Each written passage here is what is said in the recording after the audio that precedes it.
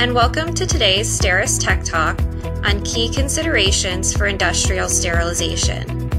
STERIS Tech Talks are a series of webinars covering subjects relating to gas and radiation sterilization processing and the laboratory testing and validation services which support these processes. My name is Ashley Marute, and I'm the Associate Product Manager for STERIS Applied Sterilization Technologies. I'll be the host for today's event. Our presenter today is Brian McEvoy.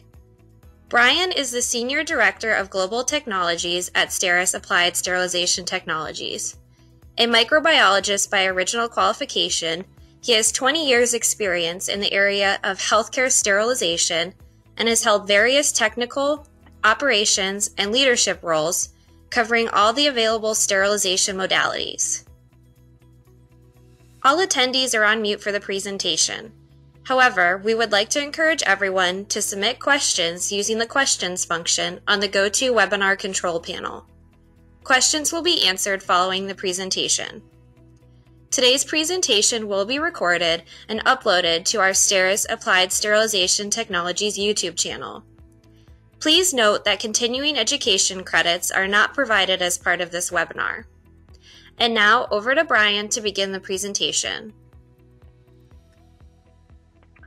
Thank you, Ashley. Can you hear me okay? Yep, sounds good. Perfect, thank you. Good morning or good afternoon, everybody. Today I have the great pleasure in talking to you on the topic of key considerations for industrial sterilization. And this webinar will serve as a wrap-up of our 2020 Tech Talk series. On the right-hand side here, I'm showing the agenda for today's webinar. And in the time allocated, I hope that it's an informative supplement to the series of Tech Talks that have been provided with, hopefully some insights and a bit of a recap of what's been discussed throughout the year. First, I will talk a little bit about the Tech Talks themselves, talk a little bit about considerations when we're selecting the sterilization technology, talk about the approach to validation, and then thinking beyond 2020, thinking about sustainability in our processes and in our industry, and then some concluding remarks. So why the Tech Talks? I think it's fitting that as part of the wrap-up, it's worth sort of recapping a little bit of what you've heard, but also it's worth thinking about the background and contextualizing why we started the Tech Talk series earlier this year. And I'd say primary focus was continued connection. Recognizing the remote working challenges that everyone faced with the onset of COVID. As industry colleagues started to work more remotely, we saw this opportunity to connect via the Tech Talks. It's been an opportunity for connection for you to some of our technical teams. These are often people that you might only meet at a site meeting or an industry conference. It's certainly my hope that you came to know our team a little bit better through the Tech Talk series, as we continue that network between STERIS AST and yourselves in industry. Over the course of the Tech Talk series, we've been delighted to be able to connect with over 5,000 attendees, sharing some insights and knowledge of what we do every day, and sharing some of our vision of where we believe contract sterilization is advancing, and indeed taking the opportunity to showcase those activities that we believe brings value to the industry. Suffice to say, we at STERIS hope you've enjoyed the Tech Talks and found them of value. And again, my role today is relatively easy in that I'm really presenting a wrap-up of the whole series.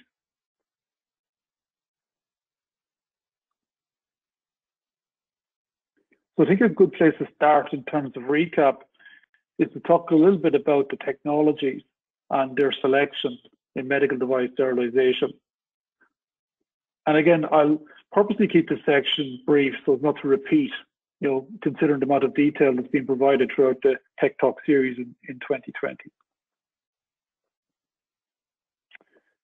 But when compiling this first slide, I decided to label the title as "It Starts with the Product," because it really does. The sterilization technology process, and validation is merely a means of getting that product to the patient application in a manner that's safe for the given application. On the other hand, the selection of the sterilization modality is a critical and impactful decision in product development and validation. The choice of sterilization technology is important and needs to be chosen, I would say, with a very holistic view of the product needs and the patient application. When selecting a technology and approaches to validation, it's important that this is considered in the context of a sterility assurance program. And this topic of sterility assurance, I will touch on as we go through the presentation today. It features on a number of the slides. But to explain further, before the sterilization, the products themselves are manufactured in a clean environment. Before the manufacturing, raw materials are gathered as inputs to the manufacturer. So again, if you holistically think that all these steps contribute to the level of sterilization processing that needs to be applied to the product. And as I said, we will touch on that topic of sterility assurance at a few points throughout the presentation. As I mentioned already, it's important to clearly define the intended use of the product. This will direct manufacturers to the required compliance and regulation. Understanding the product materials and sensitivities are an important facet of sterilization technology selection. And finally, knowing the regulatory pathway is critical when scoping out the sterilization process and moreover, designing a validation protocol.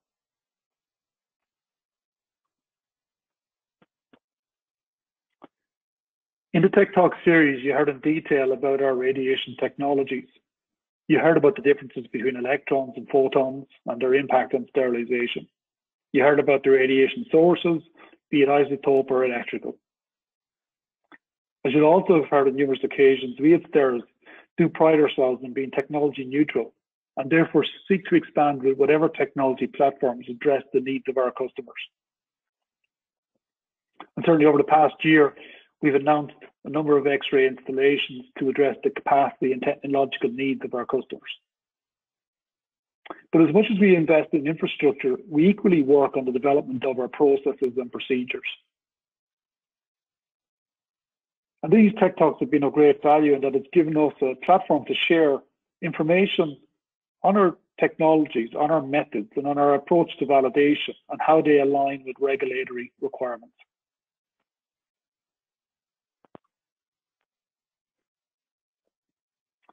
In the area of gaseous technologies, you've heard quite a bit about our efforts to improve EO processes through the deployment of the Sustainable EO Sterilization Services Program. This program, in collaboration with our customers, has demonstrated how reassessment of our approach to validation can deliver significant benefits to the products being sterilized. To date, we've initiated over 250 validations in the Sustainable EO program. VHP, while having a long history in healthcare sterilization, is relatively new to industrial sterilization. But we at STERIS are convinced this technology has a future role in particular product applications, and it's something we're actively deploying with a number of exciting customer validations. VHP is also an area where STERIS is utilizing its experience and expertise in assisting with the development of dedicated equipment and process standards that will further assist its deployment and acceptance throughout our industry.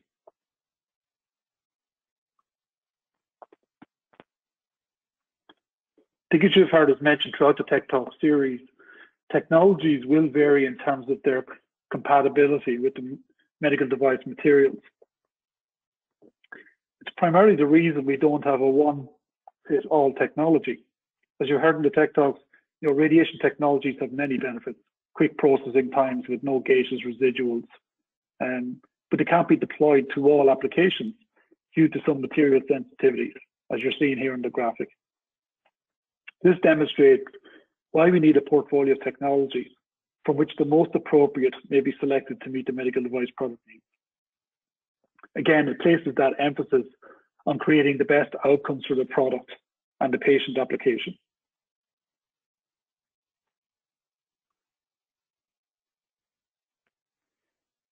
If we move from technologies to now starting to think about the actual validation approach, as much as we that consideration of focus around selecting the right technology. Equally, it's about deploying that technology in the right way. And central to that is adopting the right approach to validation.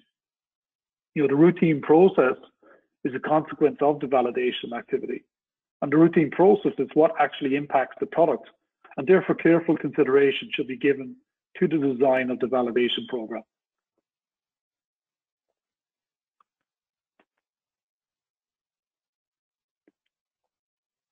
In terms of validation considerations, I think on the first bullet point, I'm using the words invest in validation. And what I mean by that is using validation to achieve the most optimal routine sterilization process.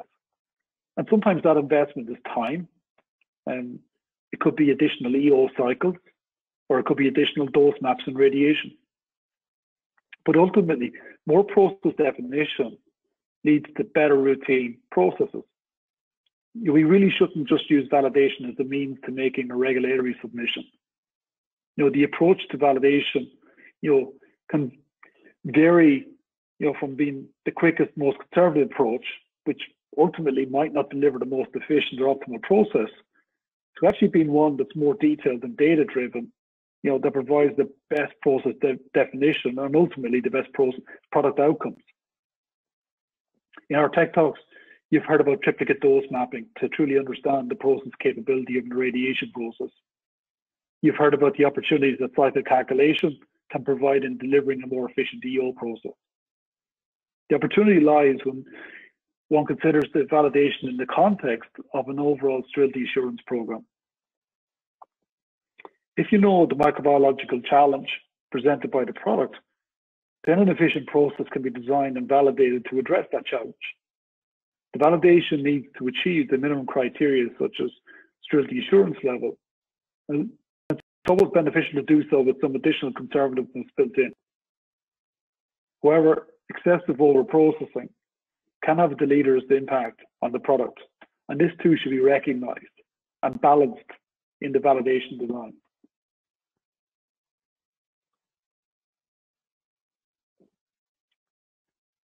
By means of an example, I have a number of graphical representations in the following slide, and again, they're just representation. And I think it's probably something you heard a bit more about during our Gas Tech Talk series. But in this first diagram, the purpose here is to show what I call the layers of overkill in the EO validation. And let's start. Our target, of the SAL at 10 to the minus 6 is shown at the center of this graphic. In ISO 11135, there are a number of validation approaches. The one most commonly used is the half-cycle overkill approach. And this half-cycle approach is one where we achieve a 6-log reduction in the BI population, and subsequently for a routine process, we double the EO exposure time to give us the overkill. However, what we sometimes forget is that there are multiple additional layers of overkill. So for example, the BI population itself and the resistance of the process challenge device relative to the product challenge, the inactivation achieved outside of EO exposure time, and the half cycle itself being more often typically 7 or 8 logs reduction of the BI. So while we have a need overkill to accommodate the product and its presentation, the point being made here is that we have multiple layers of overkill all contributing to an SAL that would far exceed our target of 10 to the minus 6. So in the next 2 slides, I just want to focus a little bit on one key area, which is the establishment of the microbiological challenge that is used to demonstrate the SAL. So in the graphic, the blue line shows our product challenge. I'm showing a product with a bioburden of 1,000 CFU.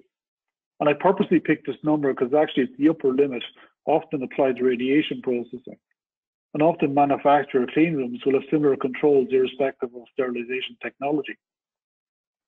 If we inactivate that bioburden and extrapolate to our SAL of 10 to the minus 6, we get the inactivation time shown and labeled here as minimum SAL. However, what happens in reality is we use the BI with an additional 3 logs of growth, so minimum population of 10 to the 6, so a microorganism of known high resistance and in EO, this is bacillus atrophaeus. We then place the BI inside the process challenge device, such that the resistance of the PCD far exceeds that of the product itself. Historical validation practices were such that the product bioburden was often not considered. The product was actually represented by another BI inside the product, and then turned an IPCD. And the EPCD validated to be more challenging than that already challenging product representation. So the consequence of this over-challenging PCD is the inactivation time is over-exaggerated. When one plots this time back to the blue line, you can see how we can arrive at excessive SALs, and in this example we're showing here 10 to the minus 17.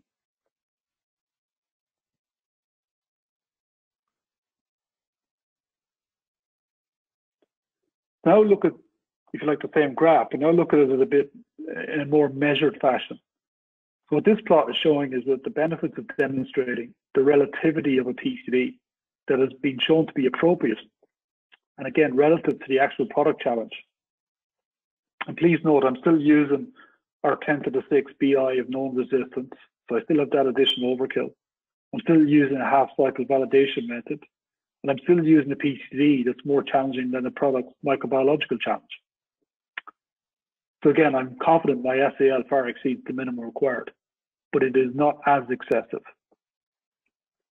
How we achieve this comparative resistance demonstration, we perform a fractional cycle where no growth is observed on product test of sterility, whereas growth is recovered from the PCDs. This demonstrates that the PCD is a greater challenge than the product itself, and may then be used in half cycle to demonstrate the achievement of the SAL. And again, like radiation validations, the products used for the test of sterility must be representative of the normal production with typical bioburden. Again, this links to that topic of the sterilization validation being part of a wider sterility assurance program. And again, as you look to this graphic, it makes us think about the opportunities, even further opportunities with cycle calculation method that you heard a little bit about in the tech talk. It might be more cycles, but greater definition and greater understanding of the inactivation process.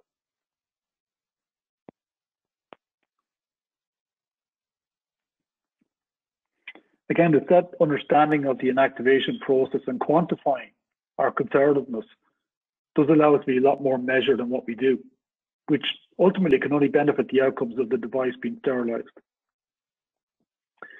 In our opening tech talk earlier this year, I think it may have been March or April, I did briefly mention some of the R&D activity that we're undertaking at STERIS.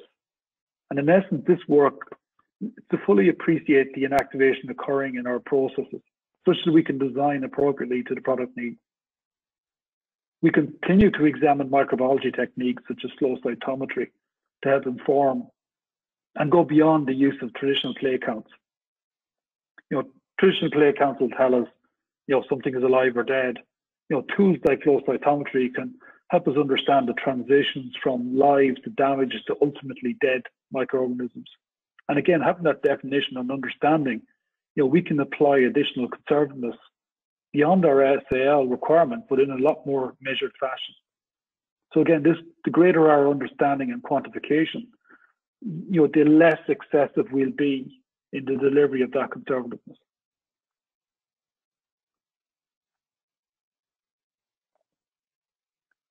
Now we talked a little bit about our current state. I think it's worthwhile now thinking of future state. And certainly, we believe sustainability is a key theme for the present and future of our sterilization industry. In our first tech talk, we reviewed the same slide, but really with a historical perspective. If we now re-examine the current foundational perspective and attempt to do some crystal ball gazing of where we think our future may bring us, I think it's fair that we would envisage a key theme being that of sustainability. It is our belief that sustainability will be achieved through a myriad of actions, leading to greater technology diversification, greater precision in what we do, and increased innovation in our technologies. A key enabler To such will be the continued contextualization of sterilization, again within that framework of a sterility assurance program, which is designed to deliver products to patients with the required sterility assurance. And as we advance our standards and regulations, we'll continue to develop in tandem and provide the parameters and requirements for ensuring we continue to operate to our excellent high standards.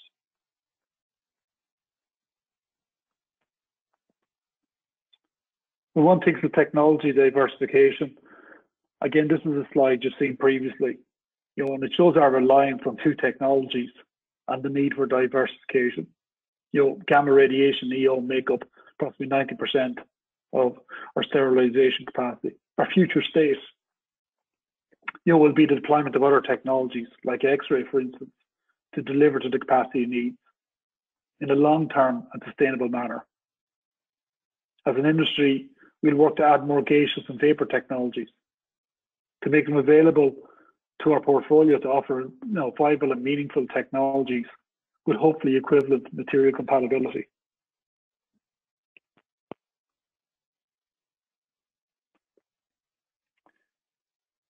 Technology precision. So one thing that during equipment commissioning and process validation, we do gather significant amounts of data and information regarding the capability of our processes. In combination, we continue to evolve our methods and procedures to be best in class to the benefit of our customers. Sometimes those developments can increase the burden and workload. So for instance, increased radiation dose mapping. But in parallel, we in STERIS continue to invest and develop in technology that reduces such burden. The example shown here is robotics being developed to assist in dosimeter placement and retrieval in our radiation processes. Similarly, we currently use radiation modeling, to assist with radiation shield design, equipment design.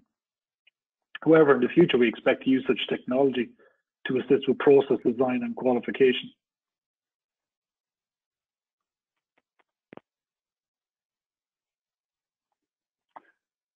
So this slide is thinking about, I think, innovation, but beyond our current boundaries. And what I'd say is what I spoke about in the last slide, I'd refer to it as iterative innovation, whereby we improve and enhance. But we also see opportunities to challenge our well-established approaches. And the example I'm sharing here refers to e-beam processing. I think our approach on sustainable EO is another example of this. But regarding e-beam, due to concerns with material activation, most e-beam medical device sterilization is conducted at 10 MeVs or less. However, if you read ISO 11137, it does not limit us to 10. It actually says we should assess induced radioactivity if we exceed.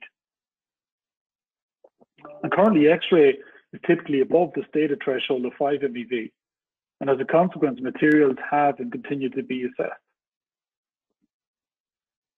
The positive outcome from that is we're building up more and more information, about the performance of materials and the outcomes that are realized by processing with these energies.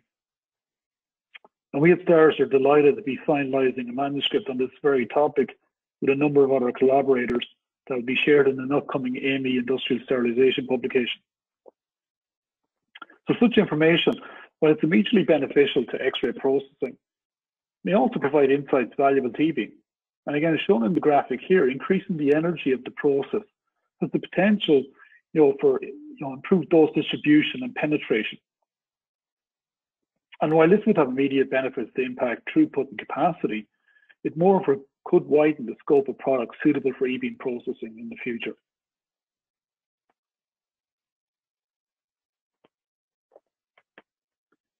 In our TechTalk series, you've heard us talk a lot about our sustainable EO program. The program we launched in 2017 is something we're quite proud of. I'm leaving the slide up here to highlight all the benefits that have been realized. However, I'm going to talk on this topic with a slightly different perspective, in that I believe a key enabler for the success of the program has been recognizing that EO sterilization is part of a wider product sterility assurance program. Through the use of comparative resistance studies, we're able to relate the design of a process challenge device to the microbiological challenge of the product.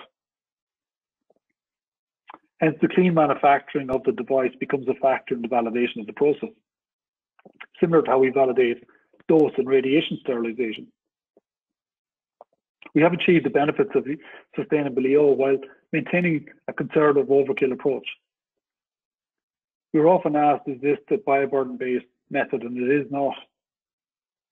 The bioburden-based method described in 11135 remains a method for our industry to further define and realize. Equally, the development and deployment of parametric release, coupled with a deeper understanding of process capability, will help us deliver even more improvements in process definition and precision around EO processing.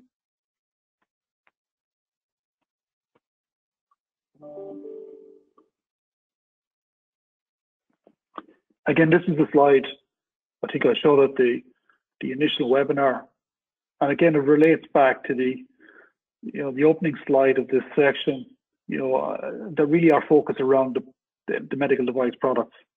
As we improve process and technology and create diversity, the real need is to make sure we're fit for purpose for the future needs of medical device manufacturing. And again, if you think about products and technologies, such things as sensor devices, 3D print materials, nanotechnology, we need to ensure we've got the technologies and the validation approaches that will actually allow us to bring these products and provide them in a sterile fashion.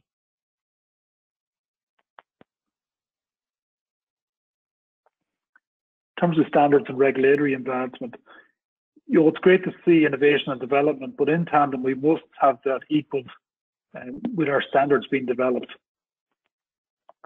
I go back again to our work in sustainable EO. We utilized ISO 11135 to both underpin our approach, but also as a means of educating our industry on our approach. We observed how a standard could point us in the right direction to deliver the improvements that we desired. Hence, we see a significant value in our industry in having well-defined standards with the best of science and knowledge. Much of the scientific and publication work we do is to assist in the advancement of such standards. And this year, we were very proud to have 2 articles, one on X-ray and one other on VHP, selected for the AMI Industrial Sterilization publication that was issued back in August. And we'll continue to support future publications as a means of sharing our work. And again, equally, this TechTalk series has been, something our team have embraced with great enthusiasm to share, our knowledge and expertise around our technologies and our methods. And the feedback and questions we've received from you help us determine where we should be adding focus to arrive at, future shared knowledge and understanding.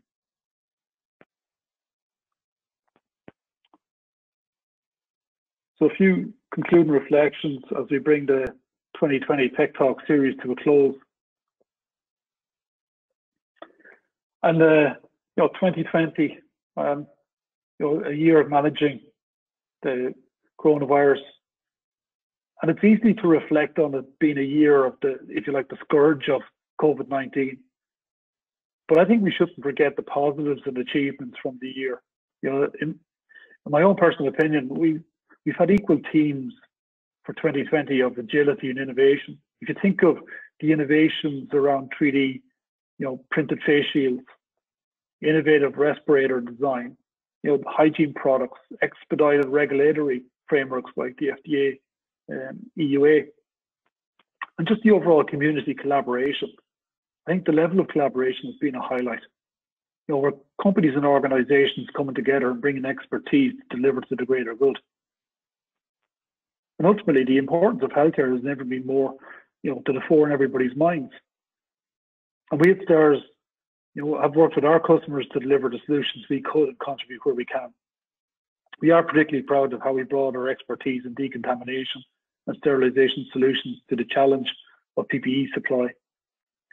The technical expertise and know-how in adapting equipment and technology, such as our VHP technology, to meet the desired application has shown how inventive and agile we can be when faced with the challenge of something like COVID-19.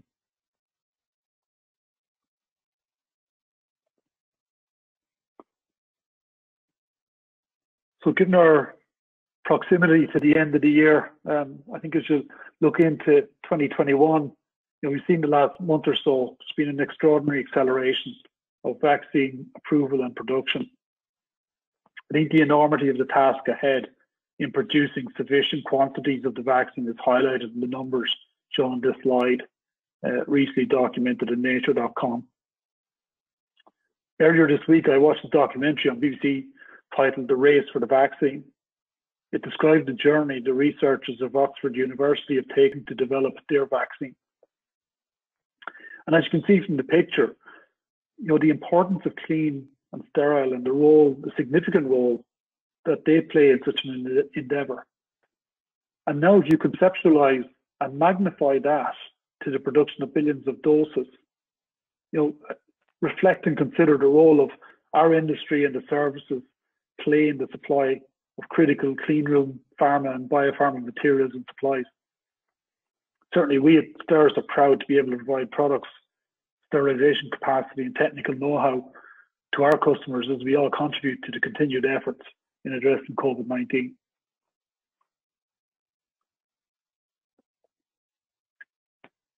So as I said, this brings an end to our 2020 Tech Talks. I would like to take the opportunity to thank you all for your participation in these and hope you found them informative and beneficial. Speaking on behalf of the STERIS Tech teams, we've been delighted to present on these topics and share our experience and knowledge. And as you've heard throughout the series, our team are enthusiastic about the work that we do and the value we try and bring to our customers. As you probably know, we've made YouTube recordings of all the Tech Talks, and they're available via the STERISAST.com website. Thanks again for joining us today, and this concludes the webinar.